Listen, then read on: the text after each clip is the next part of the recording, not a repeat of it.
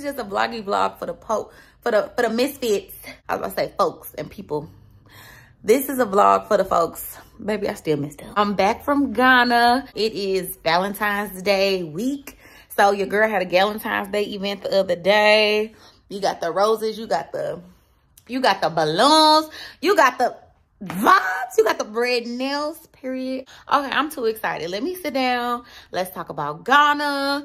Let's talk about, I don't know, just how I've been, how you been, how work is, because I am currently on the clock. I'm working. And yeah, let's just get into it.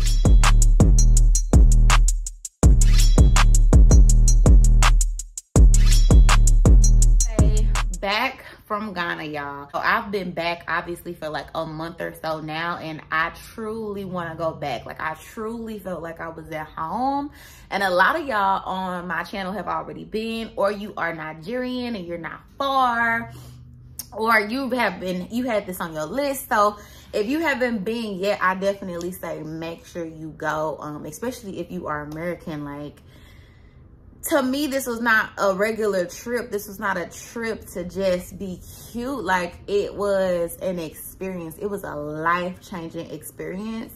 And if you a deep girl like me, like you real deep into culture, into history, just really into just feeling the world and feeling alive, because some of the girlies out here, they do it for the aesthetics. Like, I'm talking about the girlies, the misfits that's like really in tune with just like their life and how they feel and how grateful and how full of gratitude they are.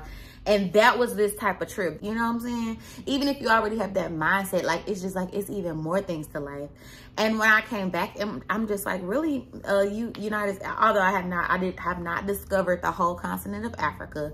I have not, discovered the whole world. And I know that there are crazy things happening in a lot of different places. But from my perspective and how people treated my idea of going to Ghana as a very scary subject, I just hate that for them. I hate that for people, period, who just don't go and see the world.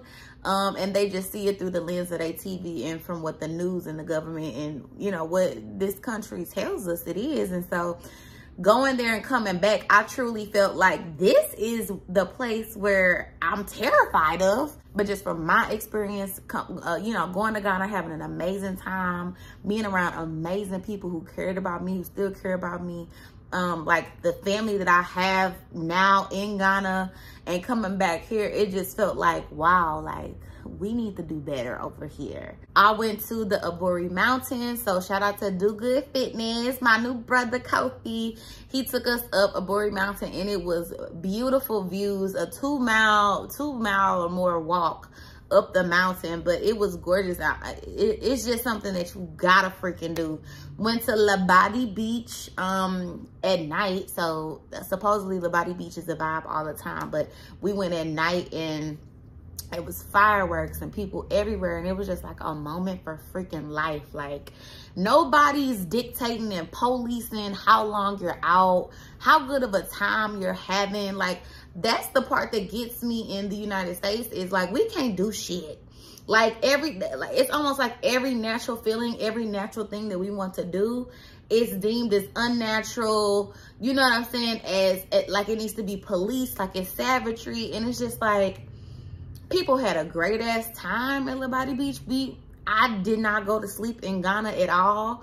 Barely. Like, and if I did, I went to sleep at like 5 a.m. And I'm not talking about the jet lag. I'm just talking about how late or early they stay up and how much of a good time they have. And nobody's policing them in terms of having a good time. And I'm specifically talking about Accra.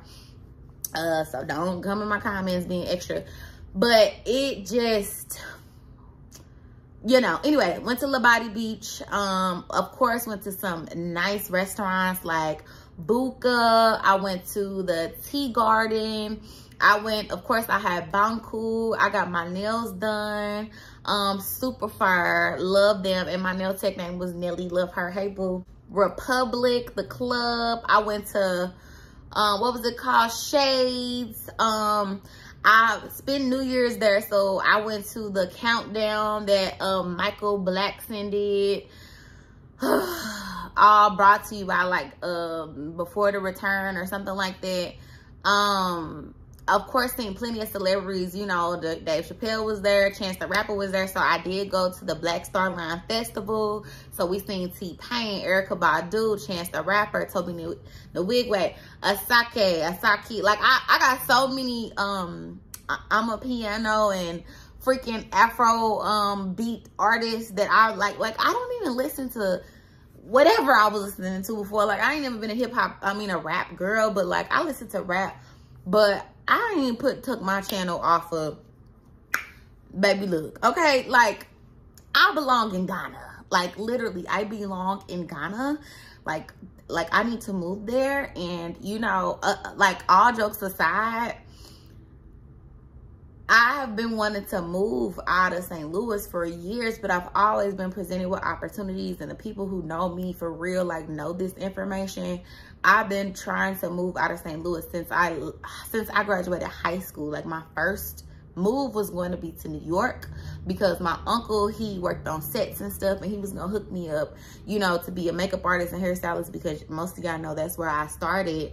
And I got a job in radio, and like that trend kind of kept going in terms of like me getting opportunities, and just never got the chance to leave. And I'm not gonna hold you.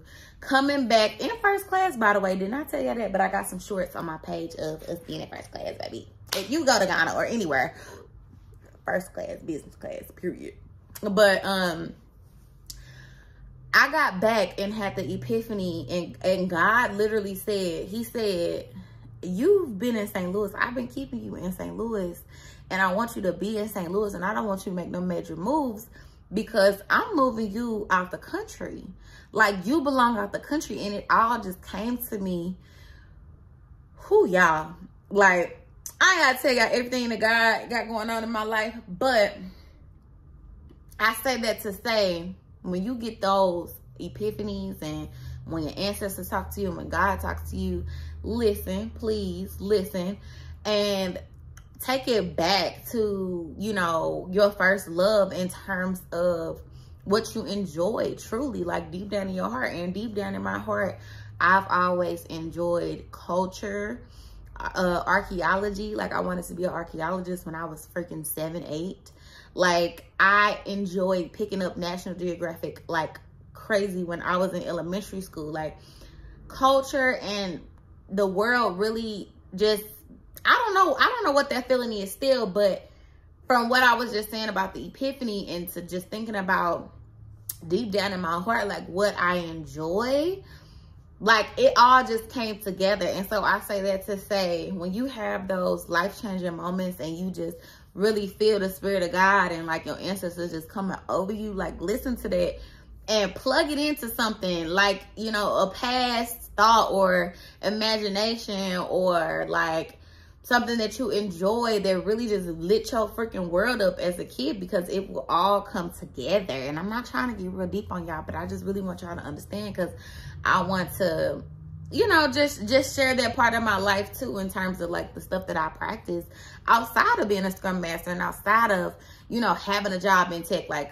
my life is way more spiritual and full beyond having a job in tech. And I don't want to just stick on this channel and talk to y'all about this. So hopefully y'all enjoy my excursions and travels and all of that and what that looks like later on. I have so many vlogs that I have on private where I've traveled, and I don't even have them like, I don't even have them on my page public, and I'm literally changing that today. Like, so if you watching this video, if you interested, like go look at some old vlogs of when I used to travel and like vlogging, because they really funny actually. But I just wanted to come over here, have a quick pop in, talk about Ghana for all the misfits that's inquiring, who watch me, who enjoy my spirit, enjoy the ride of their own life, and, you know, just get the vibes from me, and hopefully you do.